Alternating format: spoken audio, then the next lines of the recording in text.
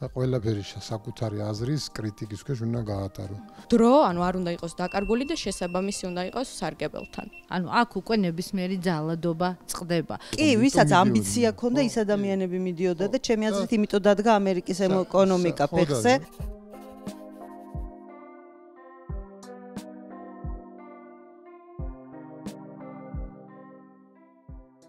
ისეთ თემაზე ვისაუბრეთ, რომ შვენიერი გადასვლა გამოდის იმ საკითხზე, რომელიც ახლა გვაქვს მეცემე განყოფილებაში. მე თქვენ დაგირიგეთ პატარა ფურცლები. აქედან 9 არის დანომრილი, პირველიდან მე-9-მდე. დანარჩენები არის უბრალოდ ფრაზები ამოღებული სხვადასხვა ცნობილი ადამიანების გამონათქვამებია. მე მინდა რომ ეს წაიკითხოთ ყველამ. თუ ჯერ ჩუმად წაიკითხეთ რა თქმა უნდა, გაიაზრეთ რა წერია.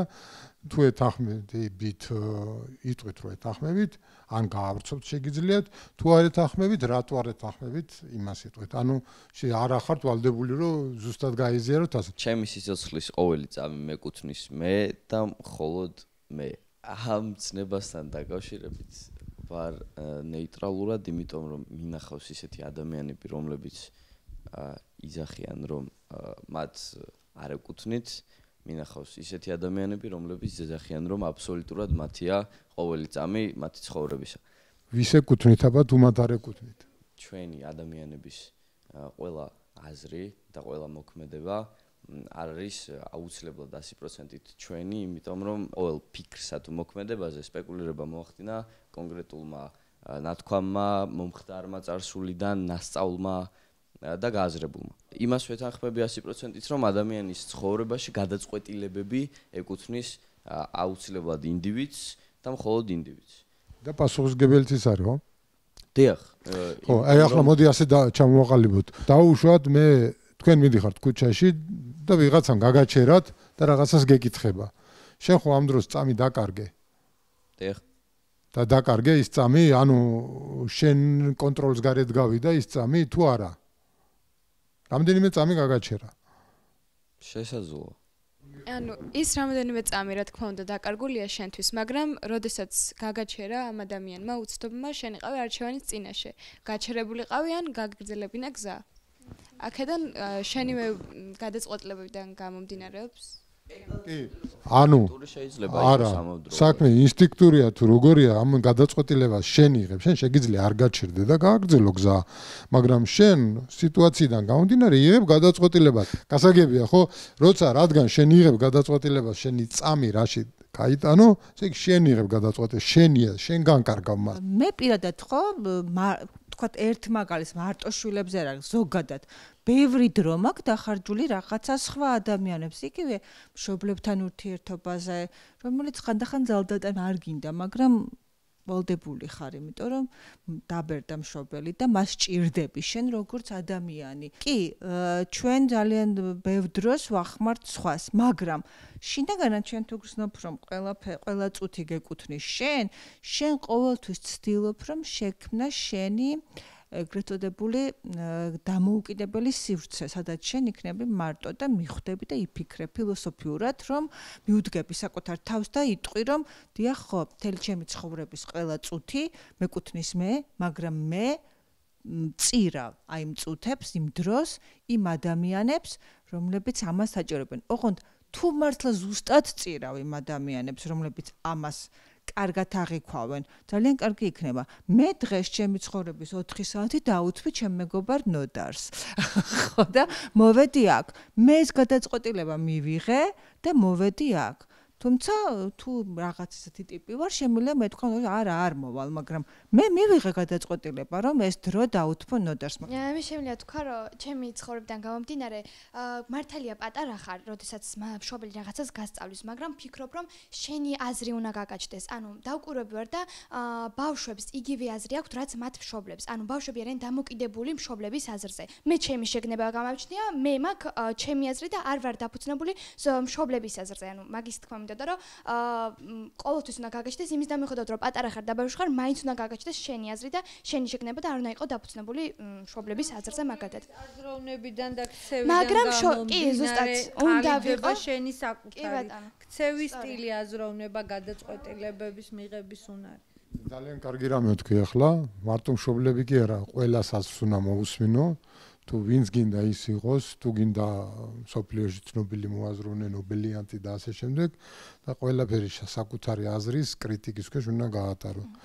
მე როდესაც თქვენთან კი არა სტუდენტებთანაც ყოველთვის ვამბობ, ბრმად ნუ დაუჯერებთ ნურავის. ნუ დამიჯერებთ ნურც მე. ნუ დამიჯერებთ. გაატარეთ კრიტიკის ქვეშ ნებისმიერი აზრი, რომელიც თქვენამდე მოვა. ყველა შეიძლება ცდებოდეს. მეც და ნებისმიერი ჩემზე ბევრად უფრო, ასე ვთქვათ, ცნობილი პიროვნებაც. შეიძლება თქვენც, რა თქმა უნდა, არავინ არა ვართ უცდომელი, მაგრამ ცხოვრება ზუსტად იმისთვის გვაქვს და ის წამები ზუსტად იმისთვის უნდა დავხარჯოთ, რომ ყოველთვის დავინახოთ ის თუ რა შეგვიშალა და ვიფიქროთ მის გამოსწორებაზე უფრო ოპტიმალურად განკარგვაზე და ასე ნელ-ნელა მივდივართ უკეთესობისკენ. ხოლოდ მე მაქვს უფლება გამოვიყენო ჩემი კუთვნილი თითოეული წამი, ჩემი შეხედულებისამებრ, გავფლანგო ან გავცვალო ფულში, მილიონში თუ მე მილიონეთში, ჩემი გადასაწყვეტია. მილიონში თუ მე მილიონეთში, ანუ მე მილიონეთში. ხო, მილიონში თუ მე მილიონეთში. დიახ. ხო, ასე წერია. ეს ფრაზა სრულიად მართალია, რა თქმა უნდა, ჩვენი ქმედება ჩვენზეა დამოკიდებული და ჩვენ გადაწყვეტილებაზეა. ეს დროის გაფლანგვაც, რა თქმა უნდა, ესეც ჩვენზეა დამოკიდებული და ამ ყველაფერს რაში გავცვლით, ესეც რა თქმა უნდა ჩვენ გადაწყვეტილებაზეა დამოკიდებული, ან სრულიად ვეთანხმები. კარგით, საწინააღმდეგო ხო არავის აქვს რამე? კარგი. მესამე. არავის აქვს უფლება წამართვეს ჩემი ცხოვრების თუნდაც ერთი წამი ან ჩემი სიცოცხლის წამებში გადაცვლილი ფული თუ სხვა ნებისმიერი ქონება. ზოგადად, რაც უფრო იზრდები ადამიანი და მეც ამას ჩემს თავზე ბევრად უფრო მეტად ვატყობ ვიდრე ადრე, ეხლა ამ კონკრეტულ შემთხვევაში, დაკარგული წამები ბევრად უფრო და უფრო სენსიტიური ხდება ასაკის მატებასთან ერთად. აი მაგალითად შეიძლება პატარა რო ხარ ვერ ხვდები ვერ აანალიზებ რომ ამ შენს წამებს ვერ უკეთებ სწორ მენეჯმენტს და ხარჯებს შეიძლება სხვა რაღაც ისეთ რაღაცაში რასაც შენთვის სარგებელი არ მოაქვს მაგრამ იდეაში როცა იზრდები ხვდები რომ თუნდა აი დრო არის იგივე როგორც თქვა ჩვენთვის ნებისმიერი ჩვენგანი ნებისმიერ ადამიანისთვის რაღაც გარკვეული თანხა რომლის მენეჯმენტსაც ვახდენთ და შემდეგ ანუ მე ამ თანხას ვანაწილებთ ასე თქვა სხვა რაღაცაში და ვიცით რომ უსარგებლოდ არ უნდა დავხარჯოთ და დრო არის ზუსტად ესეთი რაღაც რომ მე მაქვს უფლება ძალიან გავსიმ წინა ყველაფერი აწყობილი ანუ მე მაქვს უფლება რომ ჩემი დრო რომელიც ჩემს განკარგულებაშია ისევე როგორც ჩემი თანხა მე გადავწყვიტო რაში უნდა დავხარჯო და მე თვითონ მე ადამიანმა უკეთესად ვიცის რა არის ჩემთვის საუკეთესო რას მაქვს ჩემთვის სარგებელი აი ის თუნდაც ის რაღაც კონკრეტული საათები რომ ვიცი რომ მე სადღაც ლექციაზე წავალ ვიცი რომ ეს დაკარგული არ იქნება და ამ დროს მე არ წამართმევენ მაგრამ შეიძლება იყოს ისეთი რაღაცები რასაც ფიქრობ რომ დროს გართმევს და არ მოგწონს და შენ არანაირ სარგებელს არ მოგცემს და ზუსტად ამას ვფიქრობ რომ დაკარგული ანუ ასე თქვა დრო ანუ არ უნდა იყოს დაკარგული და შესაბამისი უნდა იყოს სარგებელთან ჩემი ცხოვრების ნებისმიერი წამის წართმევისკენ მიმართული ქმედება განხილება როგორც ძალადობა ჩემზე რაც უფლებას მაძლევს გამოვიყენო ძალა ამ ძალადობის წინააღმდეგ ამას შემიძლია მხოლოდ ნაწილობრივ დავეთანხმო. თავი აზრი იმას იქიდან გამომდინარეობს, რომ ნებისმიერ წამის წართმევა შეიძლება არ იყოს აღქმული, როგორც ძალადობა ჩემზე. გააჩნია რაში დაიხარჯა ის წამი და რა იდგა იმ წამის უკან. და ეს ისევ ადამიანის ინტერესებზეა იმ წამში დამოკიდებული და მის ღირებულებებზე და ზოგადად მსოფლმხედველობაზე. და მეორე ნაწილი იყო აქ, რომ რაც უფლებას მაძლევსო, რომ გამოვიყენო ძალა ამ ძალადობის წინააღმდეგო. ჩემი აზრით, ძალის გამოყენება ძალადობას რომ ძალით უპასუხო და ძალით ყოველთვის გამართლებული არ არის, მაგრამ როდესაც ეხება საქმე შენ პირად თავისუფლების შელახვას, მართებულია რომ დაიცვა საკუთარი ინტერესები და უპასუხო ძალით. ხო, ერთ რამეს მინდა ხაზი გაუსვა, აქ ძალასა და ძალადობას შორის, ძალის გამოყენებასა და ძალადობას შორის არის დიდი განსხვავება რა. განსხვავება. ძალადობა არის, როცა აი მაგალითად, როდესაც კრივი არის და ორი ბოქსიორი ერთმანეთს ურტყამენ. ეს არის ძალოვანი სპორტია, ხო? ძალის გამოყენება ხდება. არის ეს ძალადობა? რა თქმა უნდა. ძალადობა არ არის, იმიტომ რომ ორივე მხარე წინასწარ იყო შეთანხმებული ერთმანეთისთვის თავპირი უნდა გაერთიანებინათ, ხო? ხო, მაგრამ ძალადობა არ არის. მაგრამ თუ ვიღაცას ძალით დასვამენ რინგზე, რომელსაც არ უნდა და ამ ბოქსში მონაწილეობს, ამ შემთხვევაში ძალადობა. ამ შემთხვევაში გამოდის ძალად.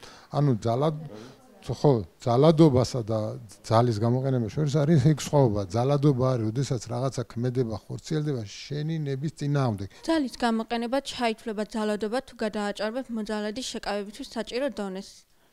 პირველ რიგში ცხადია აღნიშნავ იმას, რომ არ მივესალმები არანაირ ძალადობას ნებისმიერი სახის, დაუშვებელია ჩემთვის. სამწუხაროდ ხდება, ხო? ძალადობა. რაც შეეხება ჩემს პოზიციას ამ მოსაზრების მიმართ, მან და მაინც არ ვეთანხმები, იმიტომ რომ ზოგჯერ სიტუაცია არის უკონტროლო. დიდი ძალა არის საჭირო იმისთვის, რომ მოძალადე იქნას. ხო, ზოგჯერ ზღვის გავლება ძნელია, სად აღარ არის საჭირო ძალის გამოყენება, ხო? მაგრამ აი დაუშვათ ვიღაცა მოვიდა მე მცემს, მაგრამ მომეხმარენ მეგობრები და ხელფეხი შეუკარი იმას, ვინც თავს დამესხა.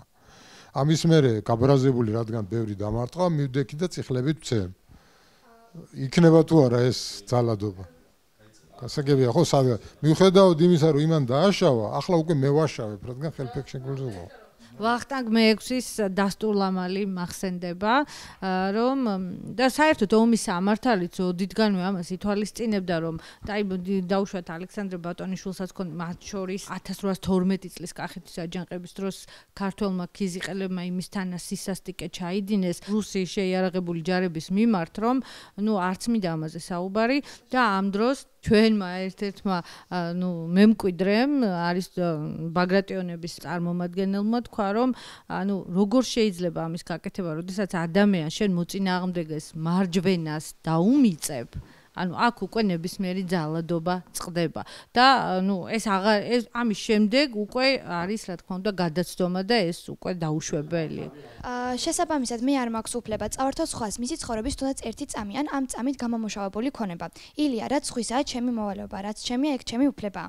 აი წეგან რო ვთქვით, რომ ადამიანი რო გავაჩეროთ ხო გზაში და მას ის წამი წაერთმევა თუ არა. ხო, დამითმო ერთი წუთი მაგალითად ასე ვეტყვით, ხო, დამითმო რამდენიმე წამი. ანუ მას ხომ აქვს უფლება გადაწყვიტოს, მიიღოს გადაწყვეტილება და გაჩერდეს თუ წავიდეს. მე არ მაქვს უფლება მას შევეწინააღმდეგო, მაგალითად იმ მომენტში, როდესაც მან თქვას, რომ არ გავჩერდები. ხო, მე უნდა დავანებო თავი, არცალი, ესე იგი არცალია. სიღატაკე სირცხვილია, რადგან ეს ნიშნავს არასოდეს არავისთვის რამე ღირებული არ გაგიკეთებია. მე ამ მოსაზრებას ვეთანხმები. სიღატაკე ეს მხოლოდ ცალკეული ერთი პიროვნების სირცხვილი არ არის, ეს არის მთელი ერის სირცხვილი და ერის სიღარიბე გამოწვეულია ზუსტად იმით, რომ იგი არის ღარიბი, გონება გახსნილი, განათლებული, ნაკითხი და გულანთებული ადამიანებისაგან. ილიას აქვს ერთი ესეთი მოსაზრება ერთ დროს გამოთქმული, რომ ერთ გონება გახსნილ და განათლებულ ადამიანს მხოლოდ თავის გადარჩენა კი არ შეუძლია, მას შეუძლია მთელი ერი წამოაყენოს ფეხზე. და ზუსტად ამ მოსაზრების თავად ნათელი მაგალითი არის ილია ჭავჭავაძე და ნიკოლა ნიკოლაძე და ხო, ვეთანხმები ამ მოსაზრებას. რანაირად შეიძლება გავხადოთ ცხოვრება უკეთეს ქვეყანაში, სადაც ჩვენს აზროვნებაში ქურდი, აბრაგი, ყაჩაღი აღიქმება უფრო დადებითად, ვიდრე მევახშე და სპეკულანტი, თუნდაც ბანკერი მეთარდი ამის გამოსავალი არის განათლების დონის აწევა, რადგან არ შეიძლება ქუჩაში რო გადიოდე, ვიღაც ან უაზრო დაგიშარდეს, ან წიგნის კითხვა 15 წლის ბიჭისთვის იყოს რაღაც სირცხვილი ან ხო მეტი განათლება საჭირო სწორია. ნებისმიერი იდეოლოგია, რომელიც გულისხმობს დოვლათის წართმევას, მის შემქმნელზე და სხვებზე გადანაწილებას არის გაღარიბების იდეოლოგია. ამ შემთხვევაში შემიძლია ის თქვა, რომ ცოტა ორაზროვანია, იმიტომ რომ ამ დოვლათი აქ არა მარტო დოვლათი იგულისხმება, თუნდაც განვიხილოთ ქართულ ჭრილში, როდესაც სხვის წამოწყებულ საქმიანობას სტარტაპს ითვისებ და ან სახელს ითვისებ, ან თუნდაც იმ პროდუქტს, რომელიც სხვა შექმნა. ინტელექტუალურ საკუთრებაზე გადახვედი, მაგი არ იგულისხმება, მართლა დოვლათი იგულისხმება. მაგალითად, შენ შეგერე, შენი პერანგი და ვიღაცამ გაყიდა და ისა წაგართვა და გაყიდა თვითონ ისარგებლა. ამ შემთხვევაში ამ ადამიანის პირადი ინტერესები და რესურსები ბევრად იზრდება, ანუ გაღარიბების იდეოლოგია არ იგულისხმება. აქ სინამდვილეში ეს ჩანაწერი გულისხმობს ექსპროპრიაცია რო გააკეთა საბჭოთა რეჟიმმა. აი იმ კუთხით შეხედიება, ხო. დღეს თითქმის ყველგან პროტექციონობის გაძლიერებას ხედავთ, თუმცა მეცნიერებისაგან კი ანდერძაგებულია და დაწუნებული. ილია ჭავჭავაძე.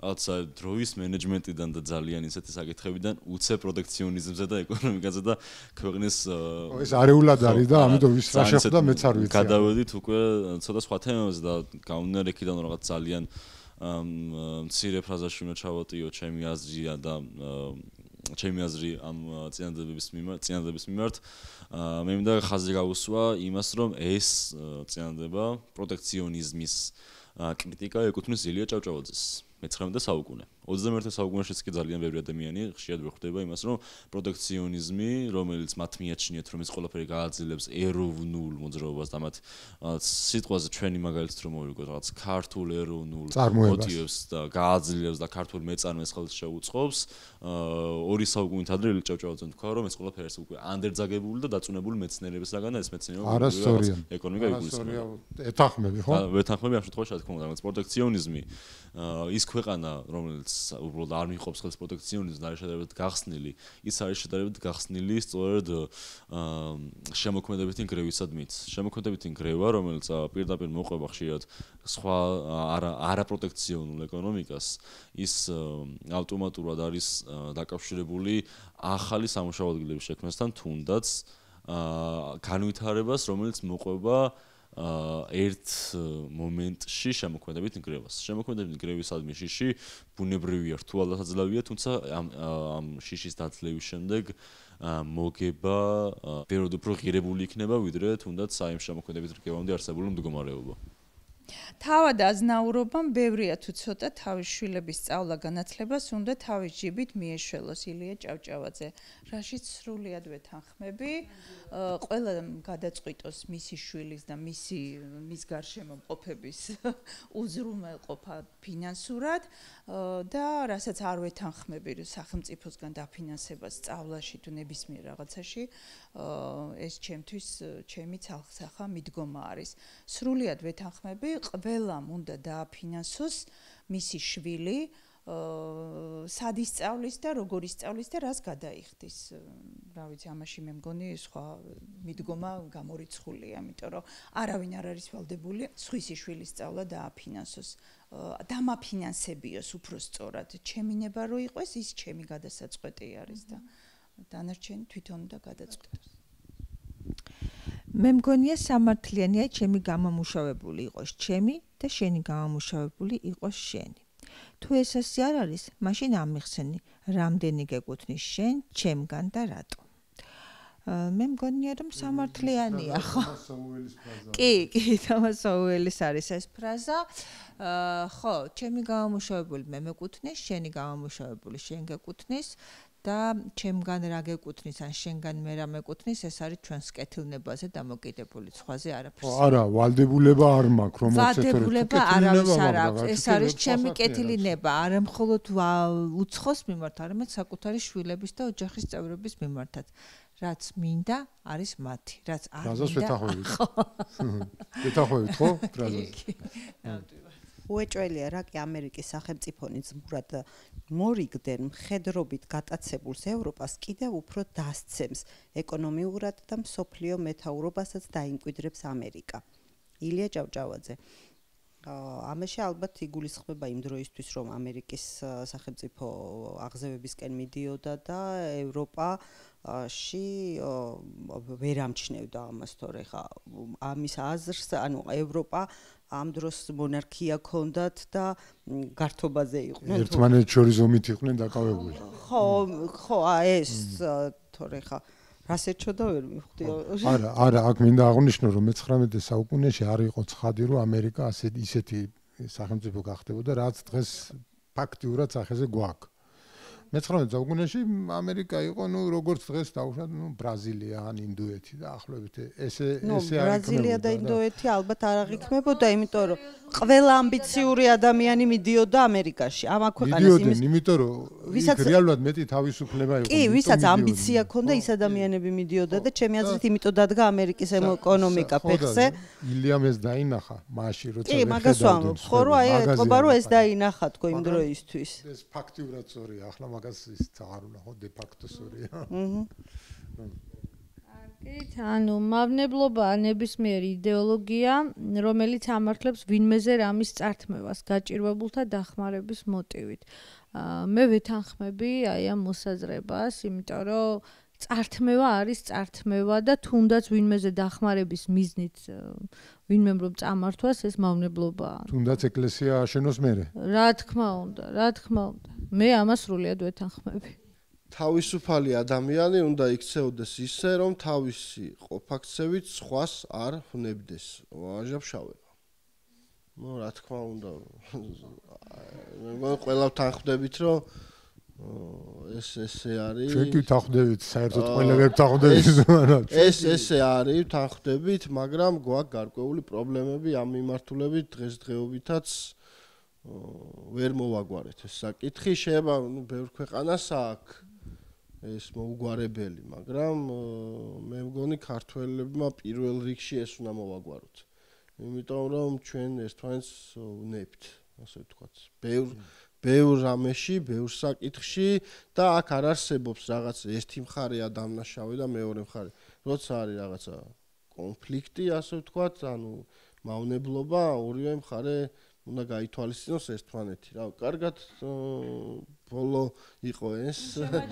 კარგი შემაჯამებელი ფრაზა არის და თქვენ გადმოგცემთ ბოლო სიტყვას ბატონო და როგორი იყო დღევანდელი ეს გადაცემა, შეიძლება ეს სამ ნაწილად იყოს, პირველი, მეორე ნაწილი ცალკე იყოს და ეს მესამე ბატონო ლევან ზოგადი პატარა ეს რო გითხრათ რა რეზიუმი აღარ გავაგრძელებ რა თქმა უნდა დიდხანს ასე ვთქვათ იდეის და სული შემდგმელი გამოდივარ მე ამ გადაცემის მაგრამ ტექნიკურ ნაწილში მთლიანად გენდობი ეს ახლა ასე ვთქვათ ორი ორიენტირის გარეშე დავგეგმეს და დროს ვერ გამსაზღვრე წინასწარ შემდეგისთვის უკვე უფრო მექნება საშუალება ისე დავგეგმო რომ მადლობა თუ სამ გადაცემას გამოვიყვანთ აქედან კი ბატონო გავაკეთოთ სამი და შეიძლება მართლა ესეც ჯობდეს რომ ერთდროულად ჩაწეროს სამი განწყობა ხო პატარა სხვაობების იქით არ წავსულვართ იმიტომ რომ ჩვენ დაახლოებით ყველას ერთ-ერთი პოზიცია გვაქვს და ვართ თავისუფლების მომხრეები ჩვენ რო აქვს სოციალისტები მოგვეყვანა მაშინ ასე წყნარად ვერ ისაუბრებდით აი ხო რაღაცა ერთ ისე შევიკრიბეთ რომ ყველა ერთი აზრით ვართ ჩამოყალიბებული ყველას რაღაცა არ ვიცი მაგრამ არანაირად თავარია რომ ეხლა რამე სექტად არ ჩამოვყალიბდით ჩვენ კარგს თუ გავაკეთე ხო არ გავხდეთ ხო პარტია როდესაც გუნდა გორდება თიდან პატარა გუნდით იწყება და მე ის იკრავს ნენელა და დიდი გუნდა ხდება ჩვენ ვართ ის პატარა გუნდა თუ ეს საუბარი მოგვეწონა და კარგი გამოვიდა ჩვენ უნდა ავიკრათ ბევრი და საქართველოში უნდა დამკვიდრდეს ნორმალური ადამიანური საგნობრივი საუბრის კულტურა ერთმანეთის მოსმენა გაგება ხანდახან შეიძლება არ დავეთანხმოთ ერთმანეთს ადამიანები ვართ ამაში პრობლემას ვერ ხედავ მაგრამ ერთმანეთს უნდა მოვუსმინოთ და ერთმანეთის გავიგოთ ეს კულტურა საქართველოში უნდა დავამკვიდროთ და იმედია ჩვენ ის გუნდა ვართ იმედს გამოთქვა ძალიან კარგად კარგ ნოტაზე დასრულდა ძალიან გახარებული ვარ რომ ასეთი ახალგაზრდები წინაშე აღმოჩნდი ფაქტიურად საუბარიც კი რო აღარ მინდოდა იმდენად მინდოდა მოსმენა და ზუსტად ვიცი და დარწმუნებული ვარ რომ საქართველოს აუცილებლად გადარჩება და აუცილებლად განვითარდება აი ასეთი საღად მოაზროვნე განათლებული და განვითარებაზე ორიენტირებული ახალგაზრდების მეშვეობით და ძალიან დიდი მადლობა თქვენ ყველას. ძალიან მიხარი რომ ესეთ რაღაცაში ვიღებ მონაწილეობას, იმიტომ რომ აი მაგათაც შემოძმამეს ემთხრა, ადრე მქონდა პრეტენზია, რატო არ არის გრატიაშვილი გვარი გავრცელებული თქო და რატო არ ქვია ქუჩას ნებისმიერს გრატიაშვილი თქო და შემოძმამეს ესეთ რაღაცა მითხრა რომ მაშინ ისეთი რამე გააკეთეო რომ შენი სახელი და გვარი დატოვო და მაშინ იქნება ჩემი ძმა და რაღაცა უნდა დავტოვოთ, რაღაცა უნდა გავაკეთოთ და მე რო ასეთ რაღაცაში ვიღებ მონაწილეობას და ჩვენ შეიძლება შევძლოთ რაღაცა კარგი მოვუტანოთ საქართველოს რაღაცა შევცვალოთ, ძალიან ვამაყობ ამით და უღრმეს მადლობა თქვენ რო ასეთი რაღაცის გაკეთება დაიწყეთ. დიდი მადლობა ყურადღებისათვის. იმედია მოგეწონათ ჩვენი დღევანდელი გადაცემა. იმედია კიდევ ბევრჯერ შევხვდებით. და ძალიან მოხარული ვიქნებით თუ თქვენს მოსაზრებებს, თქვენს იდეებს, თქვენს შემოთავაზებებს გამომიგზავნით. შევეცდები მაქსიმალურად გავითვალისწინო ის, რასაც თქვენ გვირჩევთ და შემდეგ გადაცემებში კიდევ უფრო უკეთესი პროდუქტი შევქმნათ. კარგად ბრძანდებოდეთ, ეს პირველი ესეთი წამოწყება იყო, ძალიან კრიტიკულადაც მოგვიდგება ახლა მაყურებელი, ჩვენ გვინდა რომ კარგი საქმე გავაკეთოთ. ვცდილობთ ყოველ შემთხვევაში და მადლობა ვინც გვიყურებდით, კარგად ბრძანდებოდეთ მომავალ შეხვედრამდე.